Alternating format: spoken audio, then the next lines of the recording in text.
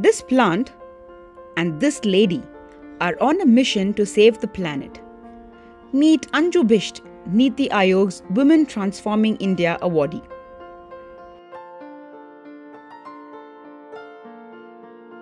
Did you know that about 71% of women use non-biodegradable sanitary napkins during periods? This is scary, given that it is a huge contributor to environmental pollution. Anju Bisht from Kollam is trying to protect the environment while giving women an affordable alternative. Her team has been using banana fibre to make Saukhyam sanitary pads, which are reusable and easily decomposable. In fact, they are the first in the world to do so.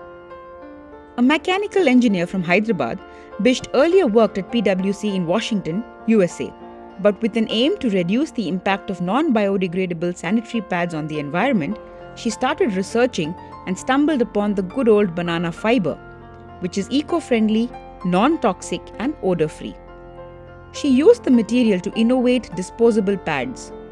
Her focus was to create pads that could also reach rural women who use cloth during their periods. Till date, Bisht has distributed and sold over 5 lakh pads. The biodegradable nature of the sanitary pads has saved an emission of about 2,000 metric tons of carbon dioxide. Bisht's eco-friendly pads have found customers in the United Kingdom, Germany, the United States, Kuwait and Spain.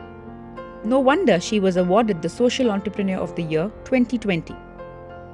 Having impacted the lives of over 4,000 women and saved the earth from tons of non-biodegradable material, our pad woman is truly saving the planet.